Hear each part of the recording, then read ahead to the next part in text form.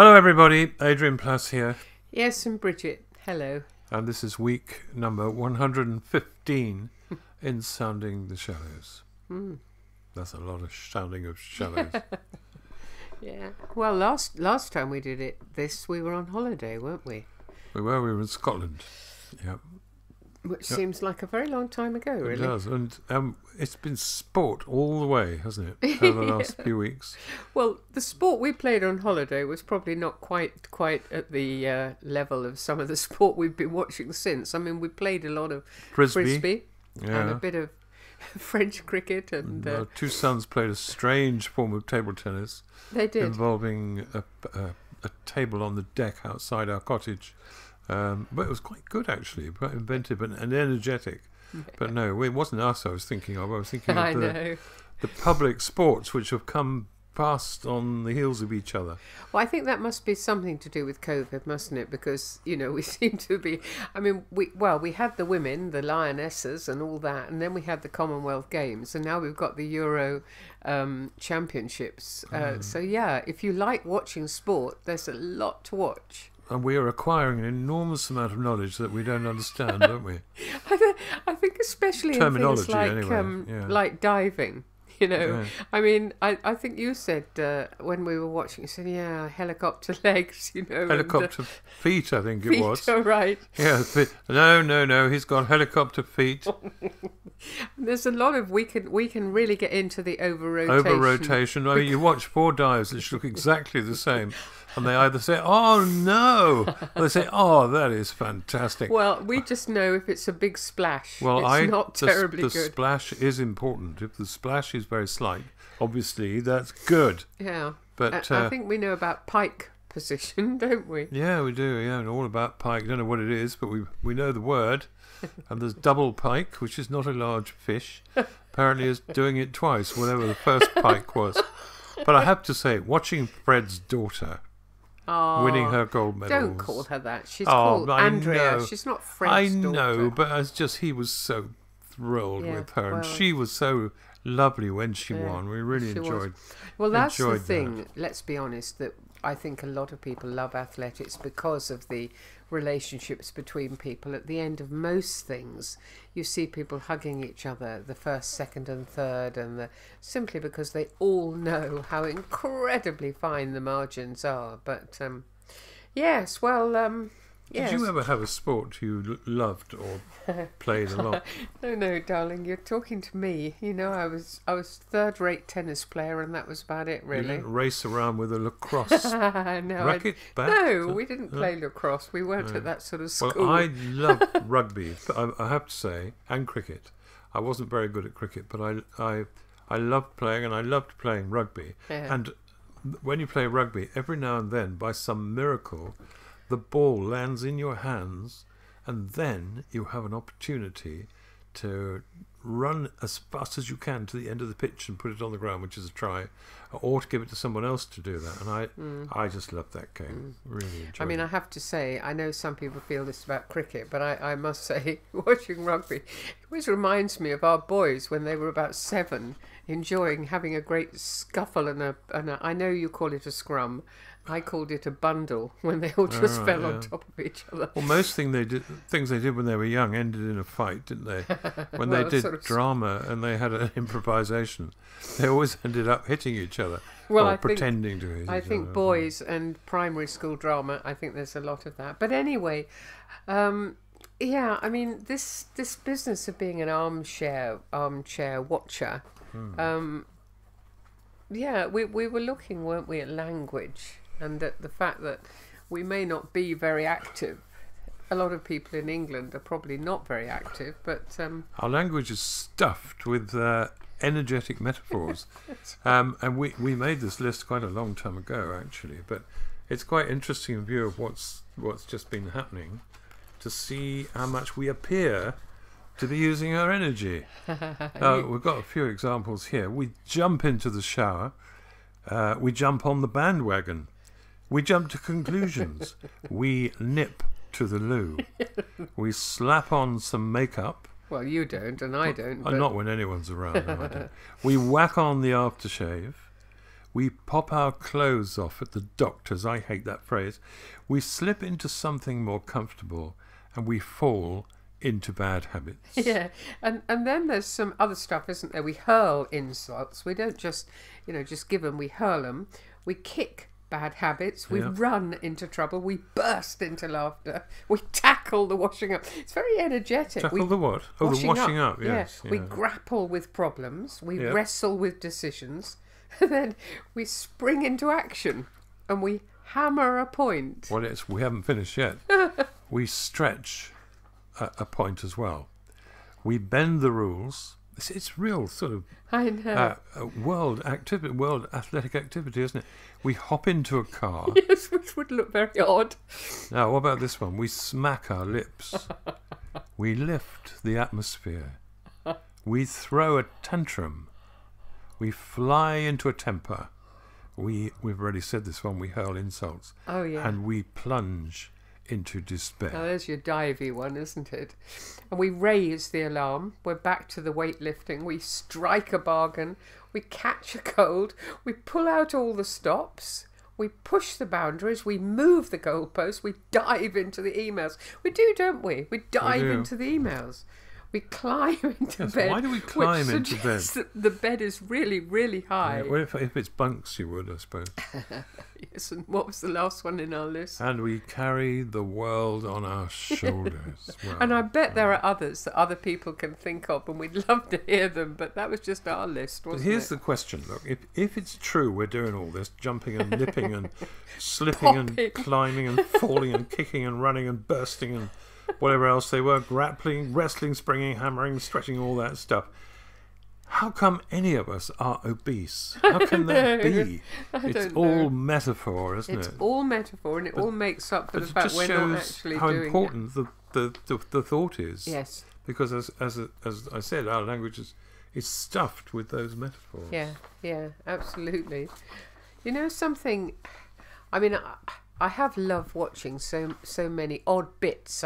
Probably other people are like me. I catch one little bit and then I'm standing there for 10 minutes, or I turn on the news and hear something. And the thing that there was one moment that really hit me this time. It's a wonderful Scottish girl who's woman, I suppose, whose mother was also a superb athlete, and I'm going to pronounce her name wrong. It was Eilish, but it's her Eilish McColgan. McColgan. Yeah. And she, I mean, because she got gold in the Commonwealth Games, but then she got silver in the 1,000 metres, and she was doing incredibly well. And getting silver is also amazing. But she said, I had tired legs. Yeah. She'd done the Commonwealth Games. She did 2 races in the Commonwealth Games. And I thought, that's it, isn't it? She got tired legs, which means that however much her motivation, however much she wanted it, her legs wouldn't do it. They were tired. They could not sprint to the finishing line. I don't know if that made you think anything, Adrian. Well, it certainly made me think of how I have felt in the recent past, that I think I reached a sort of point where I felt I didn't have the inner energy or the mental energy to be responsive to people and situations in a way that is how I actually am. And it was as though I'd lost the energy in my moral legs. But I do know what you mean. The muscle required to do the thing that you really want to do, actually. Yeah. And I mean, I think that can apply to so many other things, can't it? To your courage, you can't be brave anymore, or you get to a point where you can't feel compassionate anymore with a situation that you have done up till then. Yeah. Or even maybe something, I don't know, maybe something like hope. You can't find it in yourself to hope for a while. You've got tired legs. Do you think that applies to faith as well?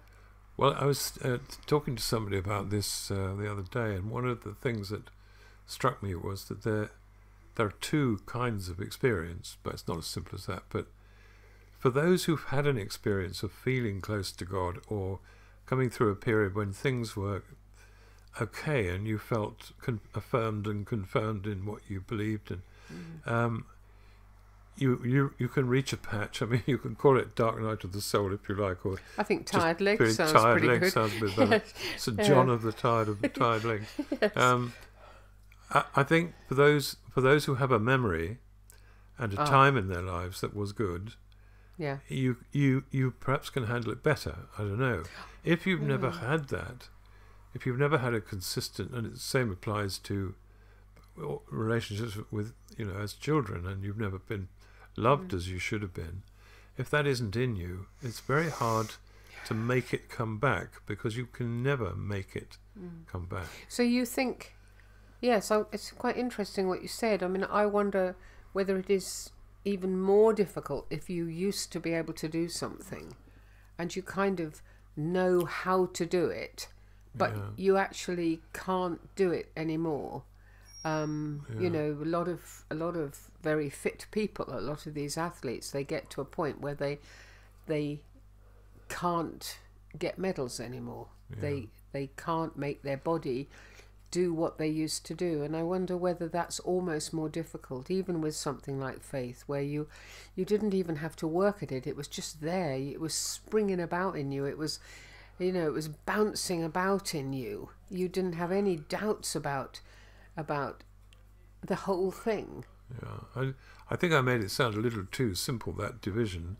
I mean, there are lots of different experiences people have, but I think the issue of trust is the one that surfaces. I mean, I know someone emailed us or me recently in a state of despair, having looked at what God doesn't do, and does do or doesn't do mainly, and saying, so what's going on?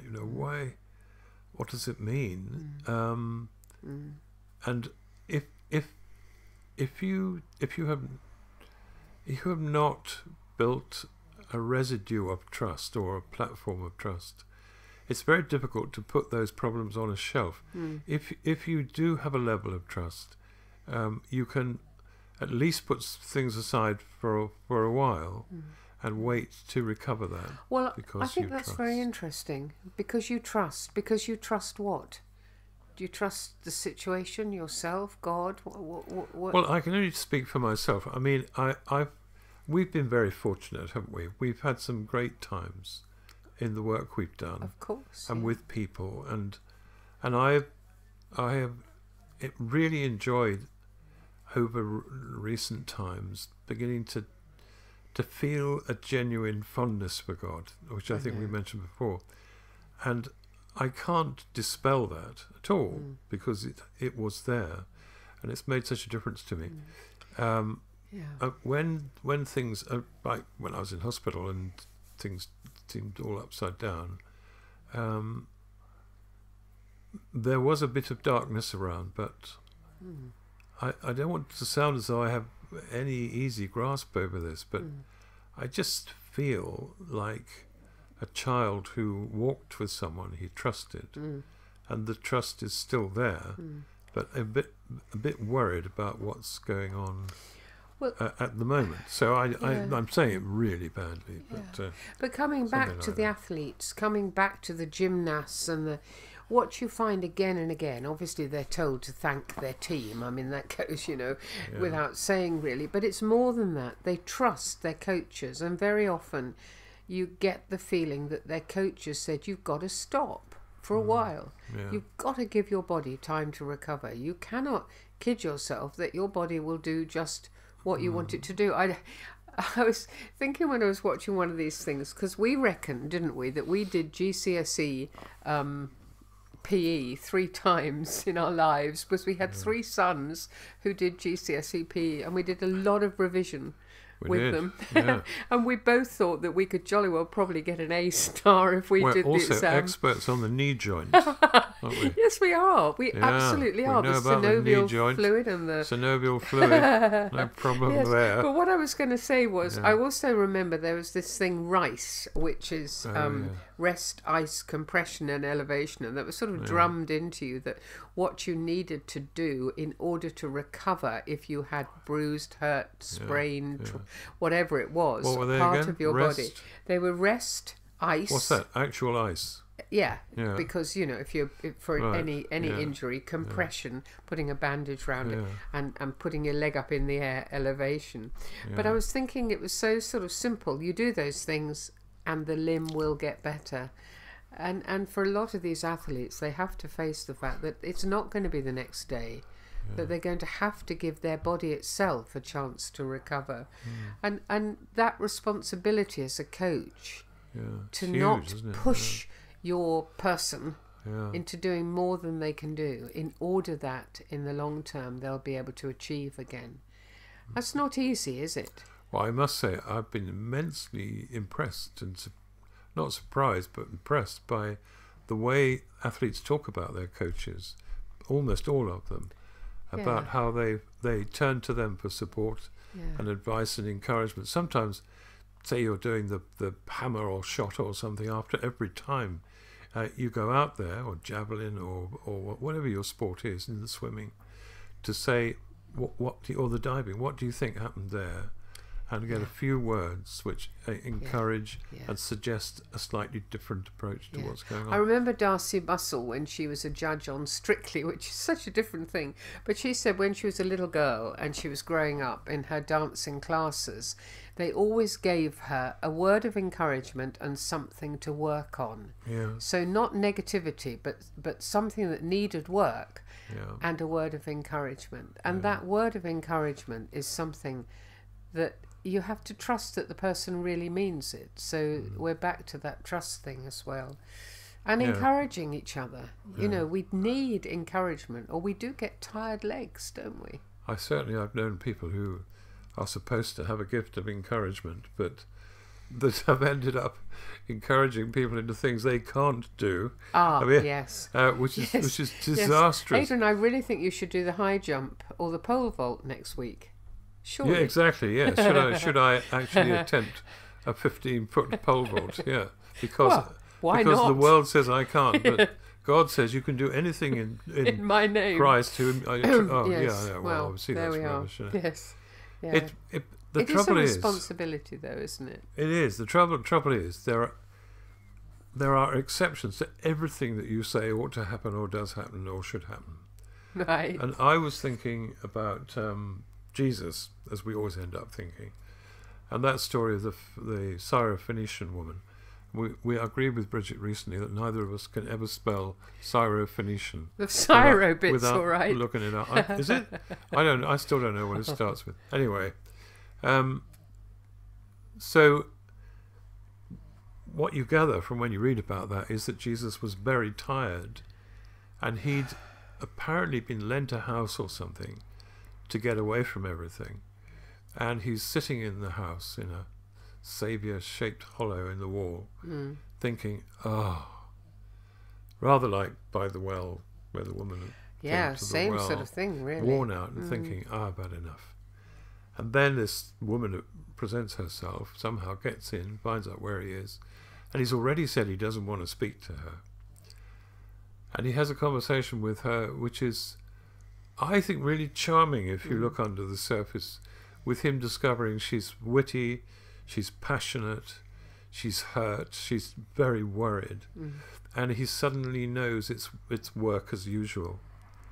And well, maybe at that moment it stops feeling like work. Yeah, maybe it does. Because he's Maybe lit it up does, yeah. by her. Yeah. And they have a lot in common, don't they? exactly. Yeah. The wit, the compassion, the care. Yeah, of course. And he eventually says to her, your daughter's fine.